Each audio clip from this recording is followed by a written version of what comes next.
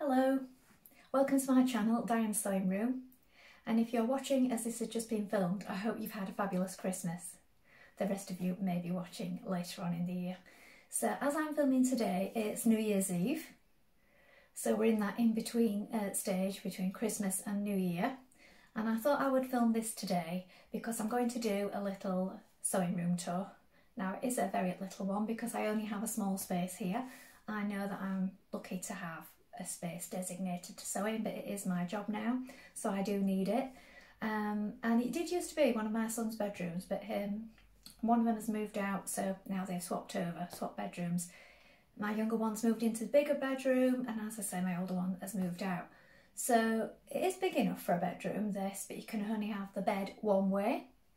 And I've really tried to maximise my space in here for my sewing.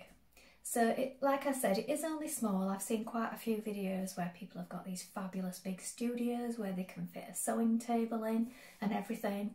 What I tend to do is I either cut out on the floor in my bedroom, which has got more space on the floor, or I use a dining room table. So I don't do my cutting in here apart from maybe odd bits on the bench that you can see behind me. So I'm going to show you how I do things in here, how I set things up, and I have a new addition here. I've now got a thread holder, which was one of my Christmas presents. I've been wanting one of these. I've got thread stashed in various places, but this is now nice because it's colourful and I can grab them quickly. And I've got fabric stored in different places. Now, yesterday I had a really big clear out of fabrics because what I tried to do is save as much of my fabric as I can for bag making and smaller projects and things like that, but I was getting a little bit overwhelmed because I was just trying to save everything, and obviously if you sew a lot and if you're sewing for work and so on, you can't save every last piece, otherwise you do get to where you're drowning in it, which is what was happening with me. So yesterday I had a big clear out, and I also bought some plastic storage tubs. Plastic, I know, terrible. But I was looking around for boxes and I only had a few because we haven't over-consumed this Christmas or anything, so there were only a few in the house that would do for storage. I would have preferred to do that. That is what I've done in the past. I've tried to recover boxes or just use them as they are. But I did need some form of storage for my fabrics because I needed to store my latest lot of work that's just come in my drawers here, which I will show you in a moment. So I try not to buy the plastic, but yesterday I did succumb and buy some plastic bins, so I'll show you those in a second. So I'm going to flip you around now and show you this first bit, and off we go. So just here I've got a chest of drawers where you first come into the room, and this was housing lots of oddments of fabric, but now what I've done is I've managed to store all my upcoming work in here, which is a better use of it, because it was just sort of piled up and it was getting a bit ridiculous. So I'll show you in there. I've got work stored in there, and then I've got some of my sewing books on here. I have acquired 2 new ones, just Christmas, just now, so I will be doing videos on those shortly. So I'll move this down a little so you can see. I've got some Bird magazines in a box down here with their patterns, and now in all these bags in here is my upcoming jobs. So they're all stored nicely. They're all in bags, they're all in individual bags with the cotton and the pattern and the thread, and this is what I do for work. I can't get that out and show it you more clearly because, like I say, this is paid work, so I can't really show this properly, but this is where I've stored everything. So this entire chest of drawers from here downwards has got my upcoming work in it. And then in the top ones here, I've still got lots of really small scraps. So it's things like this that I use for bag making, and I don't throw any of these away, look.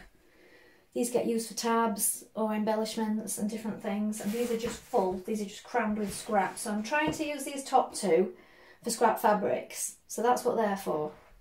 And then over here, this is not its permanent home, but I've got my box full of Bird magazines, and all the patterns that I've cut out from them are stored behind.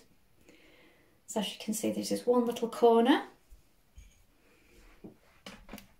Then I'll bring you back a little bit.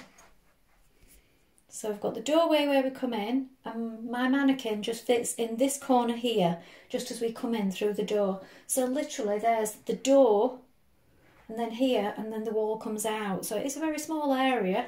I've only got this much space beside the door, but it's the perfect place for my mannequin, just there. So this is this corner. I'll turn you round. So here, look, we can see, here is the wall beside the mannequin. And we have my overlocker, or serger as they're called also, in this corner. And this bench, which goes from this wall here, which comes over the stairs in our house, to the wall at the opposite side here. So I'll just bring you around so you can see. That is the full length of it. So it's not that long, that wall. My husband put the battens on the wall and made this bench for me so that I got a full-length desk when I moved into this room. So when I'm using my overlocker, I just move my chair along and just use it here in this corner. I do pull it out a little bit, where it's a little bit cramped, but that's where I use it. As I said, I've just recently added my thread holder here, which my husband got me for Christmas. I was going to buy one, and then I spoilt the surprise. He'd bought it already. So I spoilt that by announcing I was about to order one. And I've got some nice little bits. I've got my Diane's Sewing Room. My good friend of mine bought me this with my name on it. And also the button tub there with the pin cushion in the top. She got me that as a gift. And then I've got my ideas board above it there, which I made from an old picture frame. And I made the bunting. I've got some fabric samples. This is like a clip that I can add my patterns or ideas what I'm working on. I've got a few of these. I've not used the others yet, so I don't know what I'm going to use in those for, but I would like to utilise those. So there's usually my ongoing project up there, and then a tape measure and a bird, a postcard and things, and I made this little bunting. I might change that soon. There's some more threads. So here is my sewing machine. So it's Singer Heavy Duty, that's the current one that I've got. And also below my bench, which this is more messy, but I will show you. Below my bench on the floor, I've got a bag full of packaging. So I like to reuse all packaging. So any packaging that comes my way goes in that big carrier there. I've got a sewing machine down there, which a neighbour donated to me after his wife passed. And it's a very good machine. I don't use it at the moment. I have tried it out and it is full working order, so it's a really good spare to have, and I have tried it a few times. I've got a box here full of overlocking cottons and also some notepads that I use. I use a bag to catch my threads and then I just empty them into the bin. I don't want a big bin taking up space in here. And below it I also have another sewing machine there with a cover on it. Excuse me. And that is one that I use mainly now for buttonholes, and that was a Toyota machine that I've had for years and years. It's a really strong machine, and that one I just now use it for buttonholes because the buttonhole attachment on my Singer stopped working after about a month, and I really should have sent it back, but being busy with work I didn't have time for that, so that's what's happened. I'll bring you over here and I'll sit back down because I'm just talking, so I'll just show you this corner. So I've got another tripod light here when I'm filming. I've now got three. The one that I'm using, this one is not switched on. Another one over there. Now this latest one my sons brought me for Christmas, so that was a really nice gift because they know that I would use it. And then over here I've got some more cotton and needle storage in here. Some on top, the ones that are out that I use regularly. My pin cushions, and my scissors are stored in a big mug here that I store all my scissors in. And then I've also got another little tub here that's got various bits, bias binding and some other sort of notions and things. So that's just this section. And then I've also got some jars which I store my bag making, rings and D-rings and buckles and things like that. So they're just stored in jars behind me. So that's this corner. Underneath the bench here we have a big box full of patterns. So that's a plastic tub full of patterns. There is a little table that I've placed under there with a box with interfacing in and some more patterns on top. then we've got just a small wall here with a radiator on. Like I said, it's only a small room. And then I'll flip you around again. And just here I've got the wardrobe. So this used to be my son's wardrobe when he was in this bedroom. But now it's just full of all sorts. So there's a big shelf at the top. I won't show you completely inside. It's very untidy at the moment. This is my next tidying up job. It's got a little bit of overflow clothes in this side. It's got all my handbags stored in boxes at the top and covered. And my brooches and pouches and things that I make on my Etsy shop. And I'll talk more about that in a moment, in case you don't know about that. And then in the bottom there are more patterns, fabrics, and not very many fabrics, because like I say, I only keep the scraps. I don't fabric hoard or anything like that. If I buy a piece of fabric, I do use it straight away, usually. I've got a couple of pieces I haven't, and that's maybe 2 at the moment. The rest of it is for work. And what else have I got in here? Some more threads in the bottom, and a couple of magazines. So these were originally the built-ins that were in my son's bedroom when it was a small bedroom for him. So on this side, what we did is we made him a custom bed that fit at the bottom, because a standard bed wouldn't fit exactly. It was just an inch, I think it was, too big for a standard. So he had a fitted bed at this side, single bed, and above it there is these units which were already in when we moved in. Now these had doors on. I've since taken those off and wallpapered the back of the cupboards. And this is my addition yesterday, the plastic tubs I was talking about, because I couldn't find any more boxes to put the scrap fabrics in. So up here I've got some scrap fabrics. I'll show you more of that in a moment. Here I've got my sewing box, one of them. I do have 3. And then I've got some pouches and some packaging string, some elastics and things up here. This thrifted tin over here you may have seen before if you watch my videos, has got zips in. And then the box up there is a tea box that I repurposed and turned the other way around, and that's also got zips in.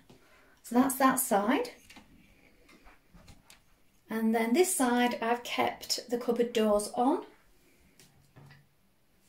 And again we've got more fabrics and fabric samples in here. So I'll open that up. So up at the top is all card making things. Now I didn't buy any of these, I was gifted these. Somebody did a house clearance and they gave me lots of paper folders with card making things in, and I've kept those and I do use them. Some things are wrapped in tissue paper up there to keep them safe, and some card making stamps and things. This used to be one of my son's again, this bird, and I've not had the heart to part with it. Here are some of the boxes I've repurposed for fabric. So we've got some fabrics and linings in here. There are some samples in this one, which are now falling out of the box because I've touched it. Some more old jeans that have been gifted by people, and I do use these for bag making. And then these boxes are full of fabric samples, and I will show you how I've stored those in the box so that they're easy access in a minute. So I can just pull it out and they're stored so that I can see them. And there's a box here, a tub here with fabric scraps in. So that's the room pretty much. So now I will show you how I store some of the fabrics in the boxes and also the pattern storage.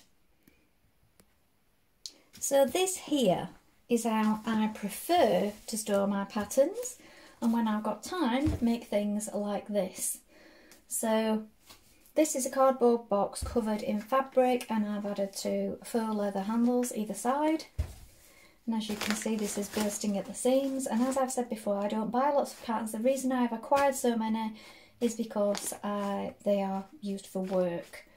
So a lot of these are when I do fabric samples and sew-alongs and so on for my work. So that's why I've got a lot of patterns. Now, this was fabric left over from a dress, and it's got a different colour on the bottom. So I was trying to do some scrap busting there. And this is fabric that I use in some of my handbags. So I had some already and I just made some handles. So that is some of my pattern storage in that one. Sometimes I just use shoe boxes.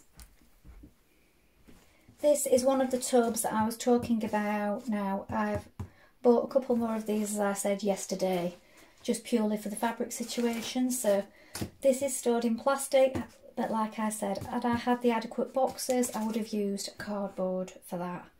And I don't intend on buying any more. I'm going to keep on top of things now and make sure people pass on their cardboard boxes to me in future, because that's what I've used for the rest of my handbag storage and so on. So that's that. So I thought I'd sit down a minute so you can actually see me. And this is how I've stored fabrics yesterday. So what I did was I had a big clear out, and there was an awful lot in there that wasn't really any good, just scraps that I would never use again, and they've literally been in bags stuffed in that top cupboard there for a couple of years. So if I've not used them by now, I'm never going to use them. And there was all sorts in there. I don't even know why I saved them, but I do hate to part with fabrics, because you wonder what's going to happen to all these things that we get rid of, don't you? But sometimes it is unavoidable. If anybody's got any ideas of where they can go in future, I would love to know. Please let me know in the comments below. Even the smallest amounts. If there's a better way of disposing of these, I would like to know. So please get in touch. I know there is fabric banks down at the supermarket, but they tend to be for like larger items of clothing and so on that get taken and sorted elsewhere. So I didn't really want to be just putting any scraps in there, because I don't know if you're allowed to do that. So please let me know if you've got any ideas. So this is how I've stored my fabrics in here. So it's a little bit like the KonMari method that people use for organising their clothing. I've folded them and stood them up. I've not used a board or anything, I've just sort of rolled and stood them in and packed them in as I went. So none of these are full pieces, so you may be thinking, oh, I've got lots of fabric here, but there is lots of fabric, but not in terms of, there's not meterage for making full garments. So these are pieces that have been left over from when I've been doing my work, and I have a biggish piece left, or a big piece, and the smaller parts, you know, from down the sides when you're cutting out your pattern pieces, but not a metre or even a half a metre in some instances. There are thin pieces. They just all look even by the way that I folded them. But what they are good for is they are good for if you're making something and you're going to do a contrast pocket, or if you're making a handbag and you want to line it, or anything like that where you need smaller amounts of fabric, or some patchworking and things like that. So they're all different kinds that I've put in. So there's some chambray, there's some French terre, there's some viscose, and there's some cotton in there as well. So you can see. So I've managed to fit a lot in, but like I said, they're all odd sized pieces, but too big to be thrown away or wasted, but not big enough to make a full garment with any of them. So I've got 2 baskets up there like that, and then I've got a box and another basket in the one above me, and they're all pieces like this. And like I said, I don't want any of them to be wasted, so I'm going to ask a couple of friends if they've got any ideas, if they want to do anything with any of these as well, and then I will pass them on. Because if you were making like a patchworky top, because I've done things like that before, a patchwork sweater, or sometimes a colour block t-shirt, they are great for that. So that's something that they could be used for. So I may use a few of them up in this coming year with some ideas for future videos. Okay, so that's that. Now here we have my Bird and Magazine collection. So what I do here is I've got my magazine, and then inside I've got the pieces, so they've been taken out, and this magazine has had things made from it. Then they're usually stored behind here. So they've all got one of these in, because usually I've taken out the pattern pieces already and they've been traced off. So this one I can see, look, I've got one here. So this one says Casey's dress and the size, because I made a vintage dress for my son's girlfriend a couple of years ago, and the pattern is there for that, and I wrote her name on it because I know that that's for her and that's her size for that particular dress.